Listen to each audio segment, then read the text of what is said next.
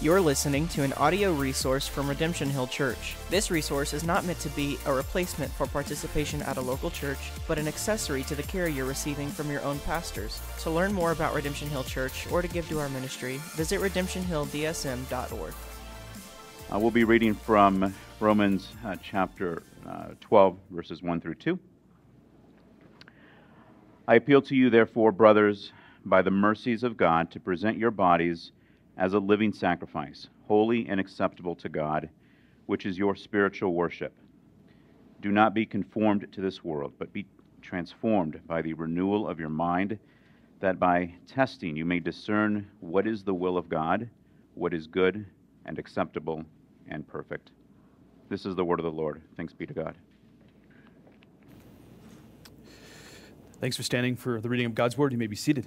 Well, good morning, everyone. Welcome to Redemption Hill Church. Good to sing with you. As you can tell, if you're a member, a regular attender, we've structured the service a little bit differently. If you get the email that I send out before Sunday celebration, you probably saw that, hey, there's not 4 songs, there's only 2.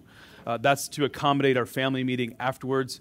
Because we meet at this particular elementary school, there's some time restraints, so we got to kind of work within those parameters. So just so you know a little bit what's going on. We do have our kids' sermon notes, so kids, if that serves you, you can bring them up afterwards, and then you can pick something out of, I think it's been replenished. Did Mr. Danny do it? He sure did.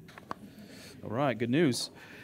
Also, there's totes in the hallway, and kids get restless, that's cool. We have a restless kids room over there where we pump in the audio, so if that serves you, you can use that as well. Kids, as I am accustomed to saying, you're not a distraction. You're not a distraction.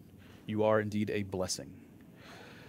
All right, today I am wrapping up a short sermon series called All of Christ. As a reminder, the purpose of our sermon series has been to remind ourselves of why Redemption Hill exists. Why do we exist? Next week, I anticipate getting back into the Sermon on the Mount and kind of getting back into the Lord's Prayer and just kind of continuing on in that particular sermon series. But we took a pause of that so we could focus on why we exist leading up to our family meeting. We have, like I said, intentionally condensed our service to make all those accommodations. And I realize some kids have naps and things like that. So my goal is to get you out, get shut down and out around noon, 12:15. So let me pray, and then we get into today's message. As you can tell, it's from the book of Romans, chapter 12, verses 1 and 2. I need God's help, so if you would join me in prayer. Heavenly Father, thank you for your word. It is good, is instructive, is inerrant. As we see this morning, it shows us why we exist. That's what John just prayed as well. We exist for worship.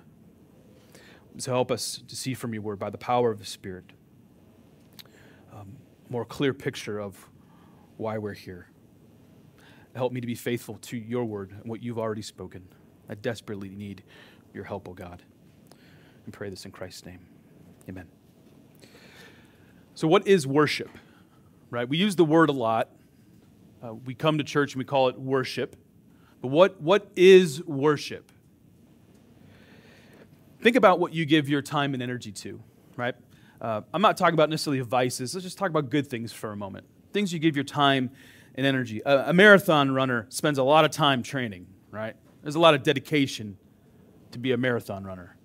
An artist, my dad's an artist, as some of you know, he would labor for hours and hours and hours, specifically at night when he wasn't working. I don't even know if that guy slept sometimes, just to get the right color on the canvas. Like, that was dedication. A pastor, myself, spends a lot of energy and time into preparing a sermon, preaching, obviously, pastoral ministry more generally. Now, here's the question I want to ask. Is it possible for good things in life to be worshiped? Is it possible that a good thing you love is given a higher priority than your Creator? In my previous 3 sermons, the last 3 Sundays, I've attempted to redirect our gaze upon Jesus Christ. From Colossians 3, I tried to show you that Christ is your all in all. All that you can do, Christian, All that you do is in service to King Jesus. Everyone serves somebody. I've got Bob Dylan in my head. You got to serve somebody. Everybody serves somebody. And there are times when we need to be reminded that at the end of the day, ultimately, Christians are in service to Christ. He is indeed our all in all. Therefore, we need to earnestly desire all of Christ in our lives. After Colossians 3, we looked at Deuteronomy 6. In Deuteronomy 6, we see that we are to love God with all of our heart, with all of our soul, with all of our might. Of course, that gets repeated in the New Testament by our Lord Jesus Christ. You can go to the Gospel of Mark, Gospel of Matthew for that. And as you serve God with all of your heart, soul, and might, we are to see from Deuteronomy 6 that we're actually to leave a Christian legacy, right? We're passing things down from one generation to the next. In particular, we are instructed by Holy Scripture to instruct our children with the teachings and the commandments of God. The Christian faith is not a theory or some intellectual exercise, but it actually has implications upon your life, for how you live your life. So, all of Christ for all of life, all of your life. Now, last Sunday, I hoped and I think I pushed the ball down the court a little further. And the idea is that in the providence of God, you and I live in a specific time. We live in a particular area, the Des Moines Metro. God has placed us in a time and place with a purpose. From Genesis 12, we see that when God told Abram that his offspring would bless the nations, well, if you are a Christian, you are part of Abraham's offspring. You are called to bless the nations right around you. We certainly can begin in the home, and then we can go to your workplace. We can go to your neighborhood. Wherever God has placed you, you are to be a blessing. Everything I've been teaching is, I think, part of the foundation of this local church. We want to be a local church that exists for Christ. We want to be a local church that exists for Christ the next 20 years from now or 200 years from now, if the Lord tarries. Like, if we're being really honest, it's a very specific goal. We don't exist for ourselves. We exist for Christ and Christ alone. That's why we're here. That's why we planted 4 years ago. We want to be a church that understands that we exist in a time and place, and we are called to proclaim the gospel to the Des Moines Metro, and we are to live Christ-shaped lives in this area. Now, if God were to move you to a different location, guess what? You proclaim the gospel there, and you live a Christ-shaped life there. All of Christ for all of life, for all of the Des Moines Metro is how we worship. Worship is not relegated to Sunday mornings. The worship of God is not only singing songs. Worship is how you live. You worship God by the little decisions that you make every single day. You worship God when you sacrifice for the sake of someone else. You worship God when you're parenting or when you're at work. You worship God in the car. You worship God at the grocery store. As a matter of fact, as John indicated in his prayer rightly, man and woman were created by God for worship. You were created to worship. Instinctively, we orientate the heart to worship something or someone. The question on the table since Genesis 3, who or what are you worshiping? Let's take just a cursory look at the culture around us for evidence of worship. My Iowa Hawkeyes play at Kinnick Stadium in Iowa City, and that stadium holds 70,000 people, right? So, a lot of towns in Iowa aren't that big. 70,000. My question is this: how many of the 70,000 are engaging in worship? I love the Hawkeyes. I was watching the TV last night. Watching the Hawkeyes actually win a game. Iowa State Cyclones, just because half of y'all, maybe 3/4 of y'all, might be Cyclones fans. 61,500 people at Jack Trice Stadium. Up their names. How many of those fans are engaged in worship? Listen, I really enjoy college football. I know what I'm saying. I know that in some degree I'm pointing the finger back in on myself. But I think we can admit that these stadiums can be treated as modern-day temples and churches.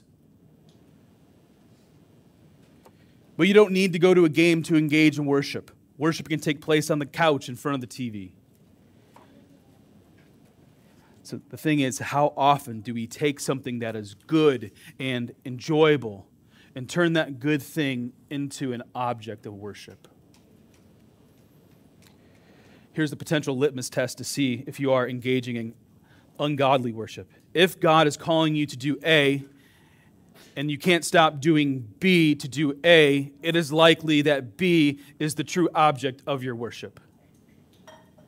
If God is saying, hey, I need you over here, we read clearly in God's word, we're supposed to do this or not do this, and you can't obey your Lord, perhaps we got some idolatry going on. You are worshiping an idol. So you all know the phrase, all of Christ for all of life, for all the Des Moines Metro. That phrase is meaningless if we're not living to worship God. Romans 12, verses 1 and 2 is an excellent passage to use to evaluate the heart and perhaps redirect the heart when it comes to worship. So for the next several minutes, I want to show you from Romans 12 why we worship, how we worship, and the goal of worship. Why, how, and then the goal. Here's why we worship. We read in the first half of verse 1, I appeal to you, therefore, brothers, by the mercies of God. By the mercies of God. When you initially read this verse, you might ask, what does this say about the why of worship? It actually tells us quite a lot. The answer is found in the word therefore. As the saying goes, when you read the word therefore, you need to look back to see what comes before. In Romans chapter 1 through Romans chapter 11, the Apostle Paul tells us about the mercy, grace, and love of God through Jesus Christ. That's Romans 1 through 11. The book of Romans is a masterful piece of literature explaining how a sinful person can be reconciled to God through Jesus Christ. I found this quote very helpful from John Stott. He says, for 11 chapters, Paul has been unfolding the mercies of God. Indeed, the gospel is precisely God's mercy to inexcusable and undeserving sinners, in giving His Son to die for them and justifying them freely by faith, in sending them His life-giving Spirit, and in making them His children. In particular, Stott goes on, the key word of Romans 9 to 11 is mercy. For salvation depends not on man's desire or effort, but on God's mercy. And His purpose is to make the riches of His glory known to the objects of His mercy. The book of Romans lays down the gauntlet. It says that you are a sinner in need of a Savior. Now, allow me to demonstrate why we worship.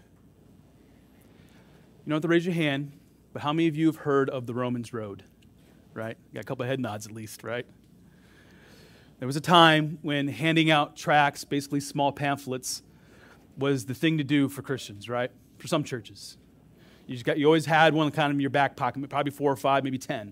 You just kind of laying it down at the restaurant table or handing it to the person at the library. Well, one of them is called the Romans Road. These tracts are a means for a person to share the gospel. Now, I've personally never handed out a tract, but I do appreciate the heart behind the method. The Romans Road specifically picks passages from the book of Romans that share the path of salvation.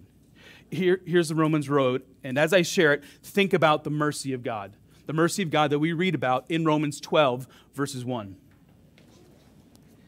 Romans 3, verse 23. This is the first step on the Romans road. For all have sinned and fall short of the glory of God. It's like, all right, we're there. We're in the door. We're on the road. You are a sinner. There's no other way to say it. A lot of churches don't say the word sin anymore. It's all over Scripture. You're a sinner. Sorry, not sorry. True, you're a sinner. And sin is what separates a person before a holy and just God. Because of sin, a relationship with God has been broken. If you do not believe you are a sinner, your path on the Romans road stops right there. You will know nothing about the mercy of God spoken about in Romans 12:1 if you do not understand that you are a sinner.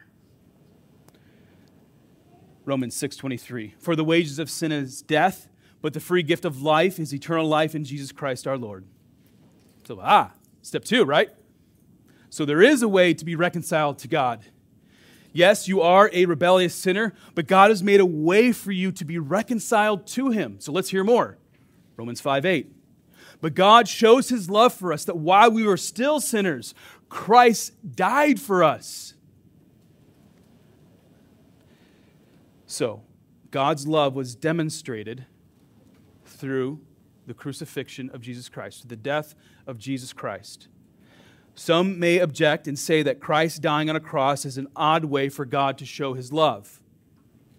But if my previous points are true, then it should have been you on the cross. Now, the question is, how do you tap into this love? Romans 10, verses 9 and 10, then I'm going to tack on verse 13. Because if you confess with your mouth that Jesus Christ is Lord and believe in your heart that God raised Him from the dead, you will be saved. For with the heart one believes and is justified, and with the mouth one confesses, you say something and you're saved. And then verse 13, for everyone who calls on the name of the Lord will be saved. So far, the Romans road, straight gospel. Good news, really good news. When a person is confronted with the truth of the gospel, it's like being whacked in a good way in the head with a 2x4, right? In the best possible sense. Or, let's use this metaphor. I remember when I saw the ocean for the first time, physically with my own eyes, and I ran in, mouth wide open. I was confronted with all that salt. There's no way around it. You can't help but notice what is going on. So God has made a way for His people to be saved through faith in Jesus Christ. God's people deserve wrath, but in His mercy now have peace. Let's go back several chapters to Romans 5:1. Here's the next step on the Romans road. Therefore, since we have been justified by faith, we have peace with God through Jesus Christ. If you have been justified by faith, you have a peace given to you by God that the world cannot offer you. And now, one more, Romans 8:1. There's therefore now, in this moment, as you sit, Christian, there's therefore now no condemnation for those who are in Christ Jesus. The Romans road kind of comes full circle. The Romans road begins by making clear that you are a sinner. The Romans road begins by making clear that sin needs to be dealt with. Christ, the Son of God, dealt with your sin at the cross. He's our sinless Savior. And now, because of Christ, you are forgiven, and your sin no longer condemns you.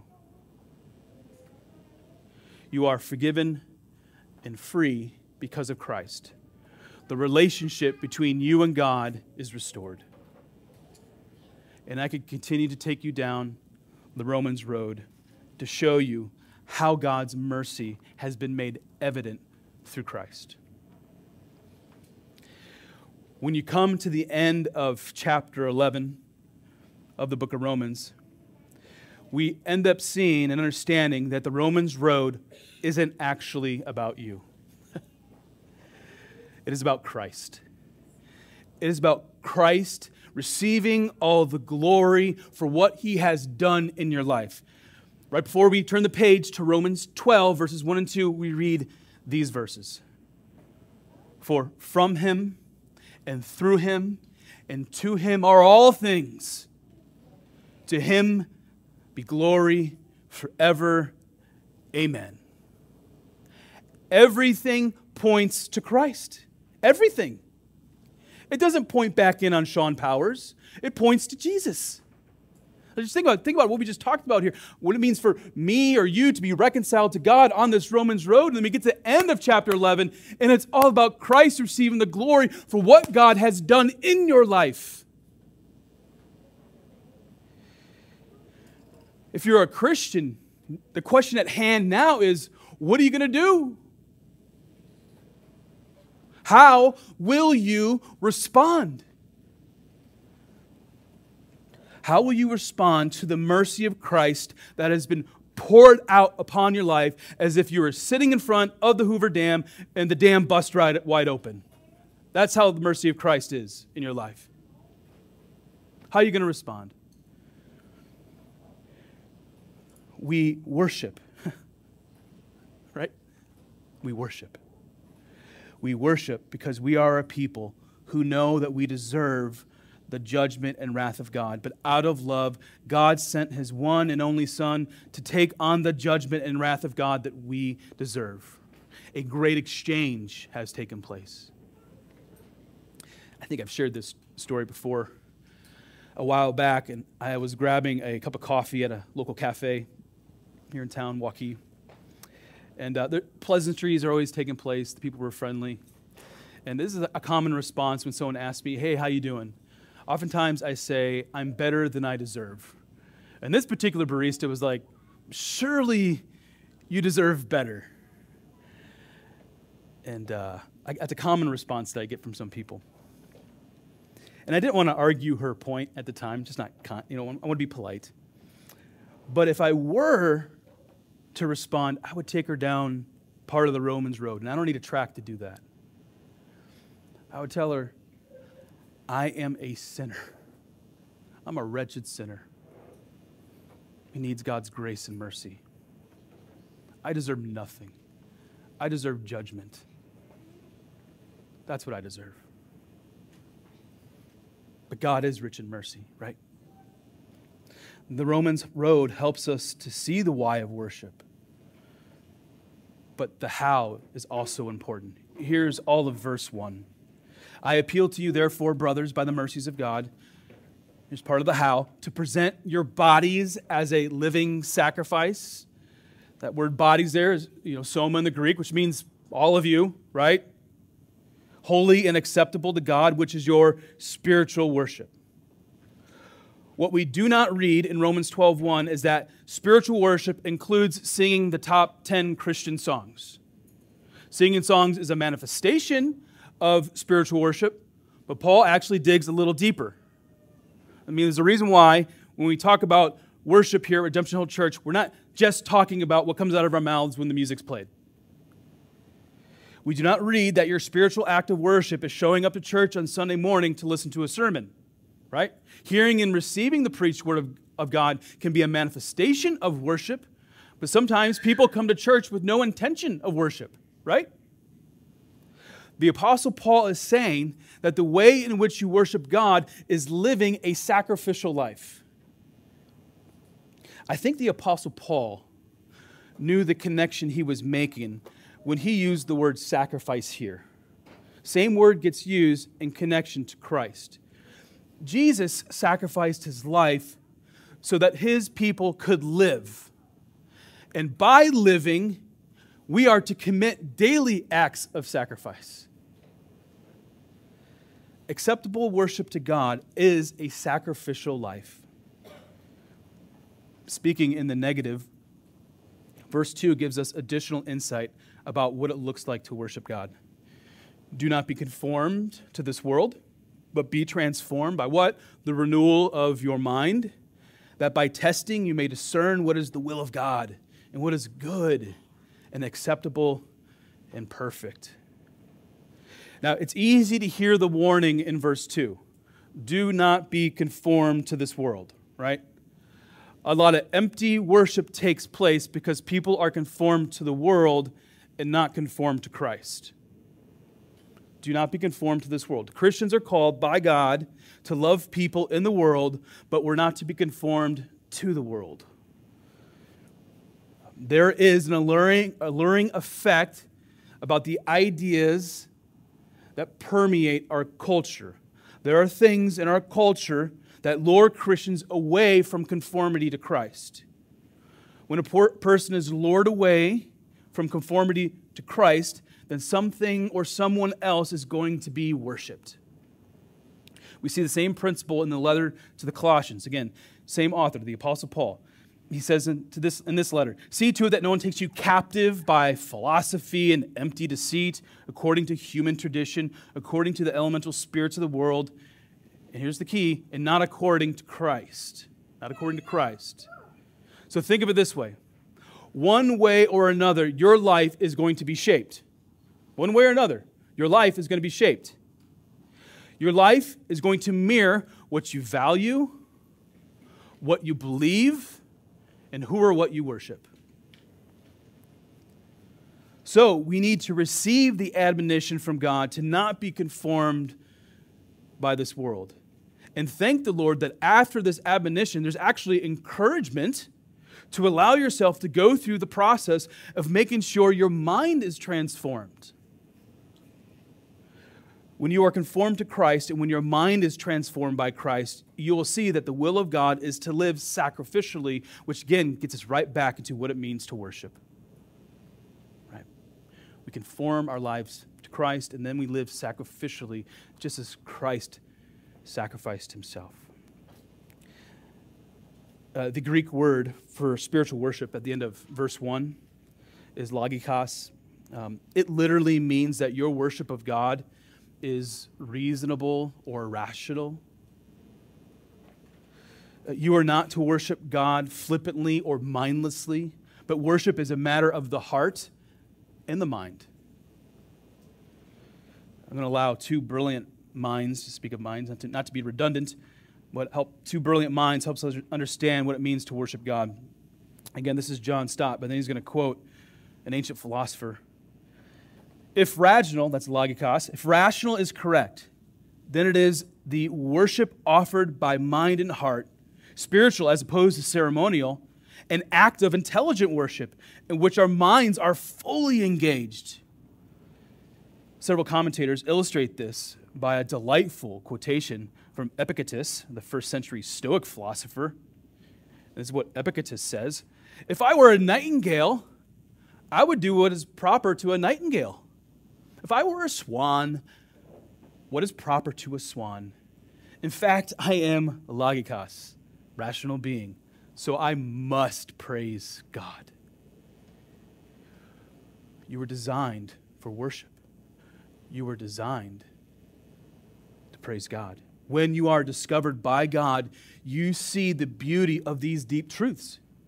You see that all of your life is for Christ, and you will undergo a transformation of the mind that leads you down a path of worship. So that's the why we worship, the how we worship. Now, what's the goal of worship?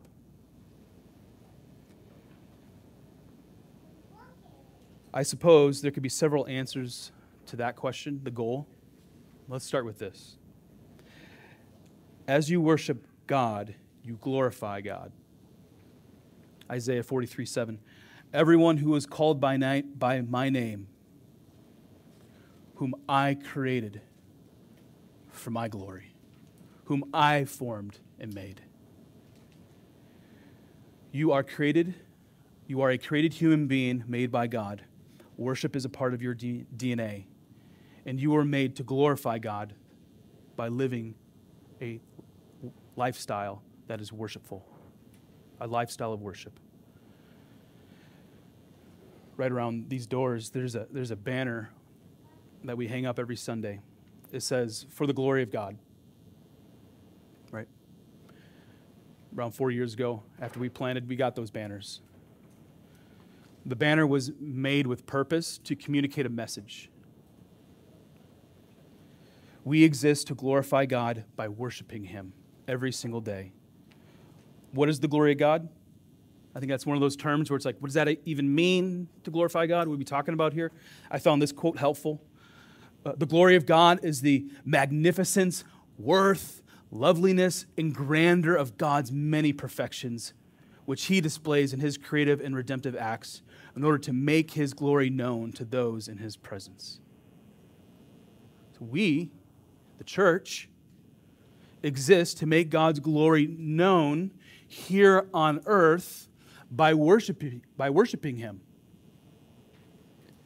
But even more to the point, our worship of God does not just take place on Sunday morning. You need to take the message of the banner home with you. You need to take the message of the banner to your workplace. You need to take the message of the banner, kids, when you go to school.